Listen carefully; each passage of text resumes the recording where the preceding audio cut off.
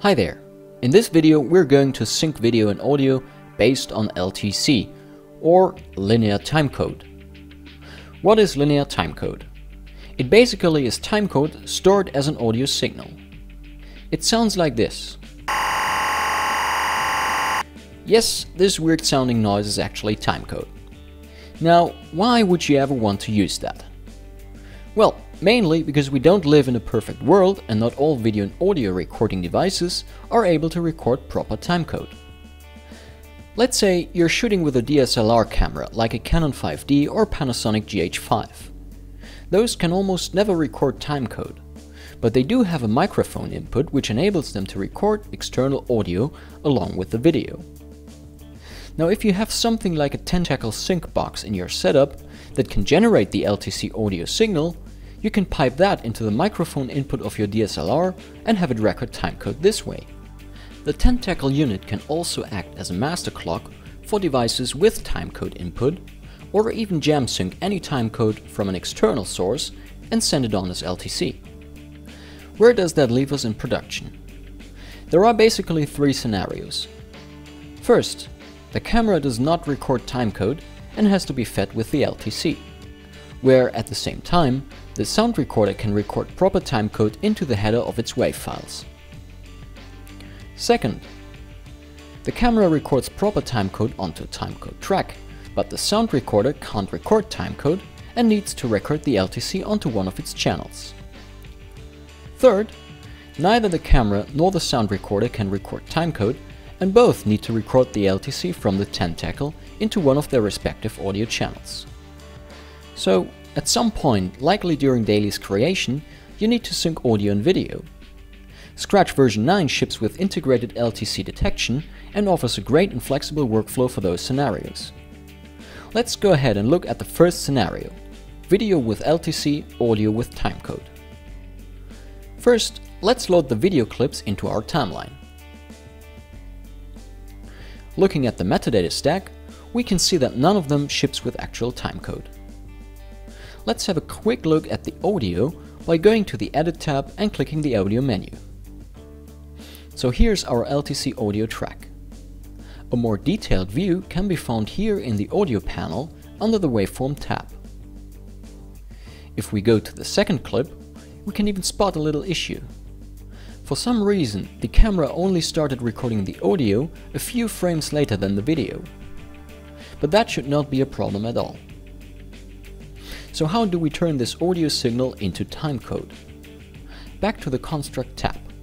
Select all clips and open up the media browser. Watch those three timecodes here closely. If I click the Read LTC button here, all three will update with the new timecode.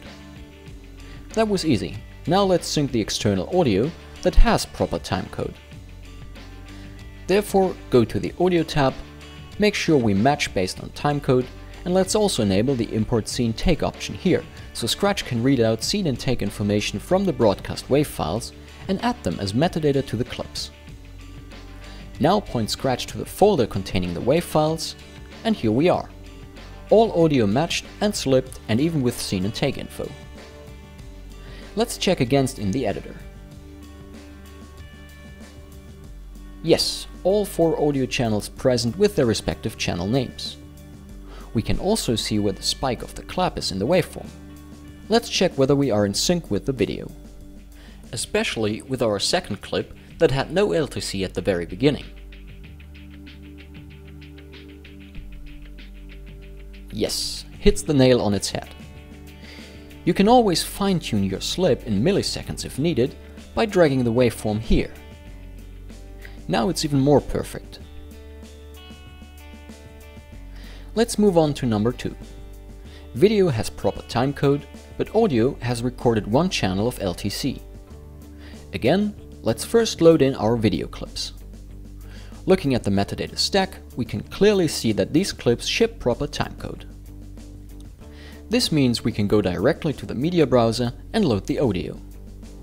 Here we make sure to enable the Check LTC option before pointing Scratch to the audio folder.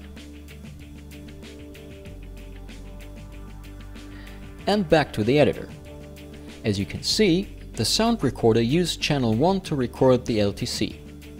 This is actually recommended. Depending on how many clips you want to sync at once, it saves Scratch from checking through each and every channel of a file if it has already found the LTC in channel 1. Let's play this back. Yeah, that's definitely LTC here. Let's switch off channel 1 in the output tab of the audio panel. Much better. Now let's see if we're in sync here with the video. Yes, matches 100%. Great. Off to the third scenario. Neither camera nor sound recorder have recorded a timecode track, but both have recorded an LTC track. With the tools we know by now, it should be clear what to do. First, load the video clips. No timecode. So let's get it by going to the media browser and read it out. Done. Now let's get the LTC audio files. Make sure check LTC is enabled, and let Scratch find and match the files. And again, let's check how far we succeeded.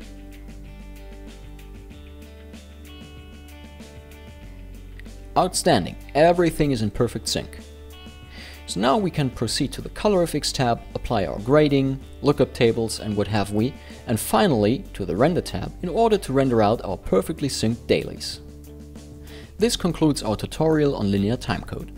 Hope you enjoyed watching it. Bye!